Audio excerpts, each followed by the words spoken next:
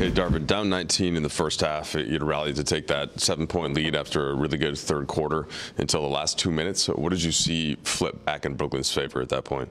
I mean, we had some opportunities that we missed some point-blank shots.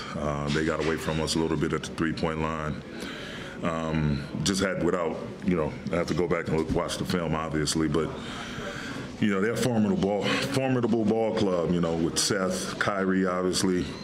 Patty got to go on tonight. We just got to do a better job finishing quarters defensively, and then offensively we got to make plays. It's as simple as that. We have plays right in front of us, and we just got to step up and make them. What's the kind of the message to the team then, just given where you are now? Ideally, you're getting LeBron and AD back tomorrow. How do you shake off these last two? I mean, I just felt like the first half kind of was a little bit of a hangover from what transpired, leading into the game. From the previous game, and so just told them, bottle up what we did in that third quarter, and let's make the first step in the right direction tomorrow. We got to fill our cups back up, prepare for a really, really good New York Knicks ball club, and just come out ready to play the right way and sustain it for as much as the 48 minutes as possible. That's pretty much it. I mean, nobody's going to feel sorry for us. I mean, we still had the potential to make this a very good trip. It's 3 winnable games, but it starts with us. We got to make it up in our minds that we want to come out and not only play the right way, but play the right way for long periods of time, long durations of time. Darvin, what type of pressure does it put on the overall offense to have the 3 guards you give the most time to tonight, and obviously Dennis, Russ, and Pat, to shoot that much and shoot that poorly?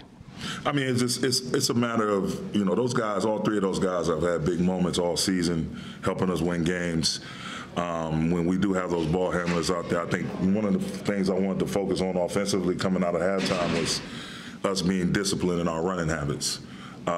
With those guys who used to having the ball in their hands and probably pushing it or leading the break, we were in the first half, we were coming back asking for the ball, too many guys, instead of just being disciplined, sprinting to the corners. If you're in the middle, slashing to the rim.